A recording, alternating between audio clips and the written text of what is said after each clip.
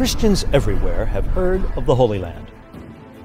The Holy Land is where Jesus was born, lived, suffered, died, and rose from the dead. The Holy Land is where salvation history comes to life.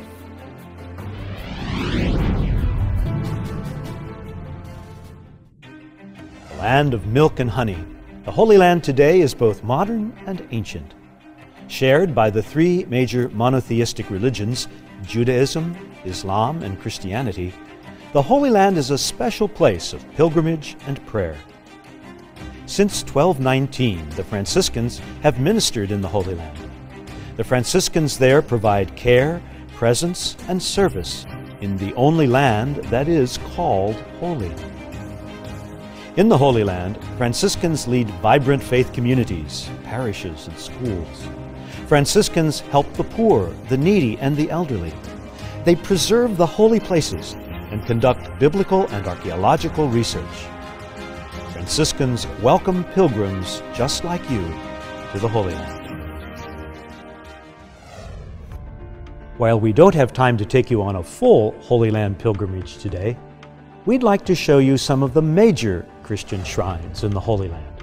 In Nazareth, the angel came to Mary to announce the good news that she had been chosen to be the Mother of God. Verbum caro hic factum est, reads the tablet. In this small cave it was, here the Word became flesh. The Basilica of the Annunciation marks the spot where the Son of God entered into human history. After a journey, Mary and Joseph stopped in Bethlehem, where Jesus was born. The Church of the Nativity is one of the most sacred shrines of Christianity. Here, every visitor must bow low to enter. Pilgrims can venerate the silver star that marks the place of Jesus' birth. Nearby, in the Shepherd's Field, a Franciscan church stands sentinel, where shepherds, watching their flocks by night, were first surprised by a bright star, and then a heavenly host of angels singing, "Glory to God in the highest." Can you picture that starry night? How would you welcome a heavenly host of angels? Today, Nazareth is a bustling city.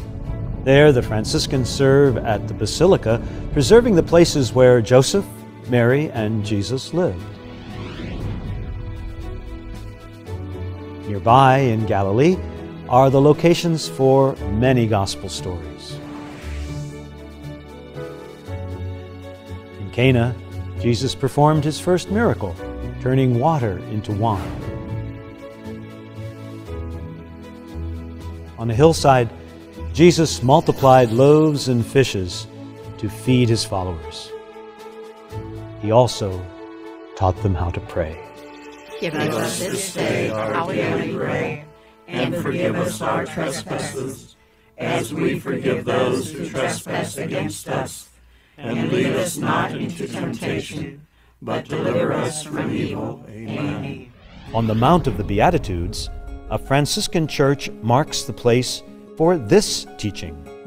Blessed are the merciful, for they will be shown mercy. Blessed are the pure of heart, for they will see God. Blessed are the peacemakers, for they will be called children of God. On your monastery tour today, you'll see where we commemorate the Transfiguration. In Galilee, the Basilica of the Transfiguration atop Mount Tabor recalls how Jesus was transformed before his disciples Peter, James, and John. The ride up the mountain is a memorable experience for pilgrims. On the Sea of Galilee, the tranquil waters call out to pilgrims to come apart and rest a while.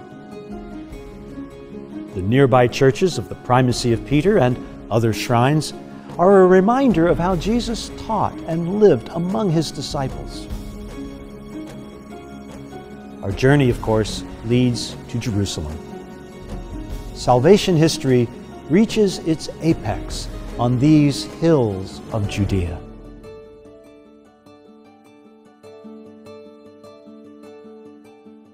You can walk the Palm Sunday route of the triumphal entry into Jerusalem. You can pray at the Church of Dominus Flevit, where Jesus wept. You can walk in the Garden of Gethsemane, where Jesus prayed, was betrayed, and arrested. The Church of St. Peter in Gallicantu recalls the arrest of Jesus before he was taken to be sentenced to die on the cross, and where Peter denied knowing Jesus. The way of the cross winds through the streets of the old city of Jerusalem. At the first station, the Franciscans send you on your way to Calvary.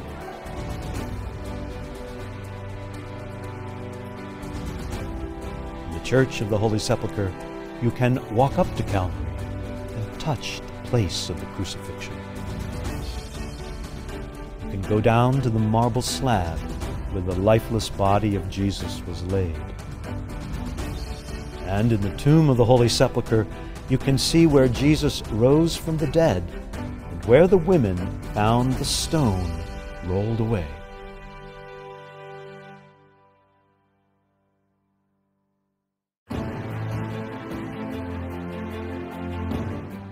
The Franciscans of the Holy Land have been entrusted with the mission to preserve the past and shape the future.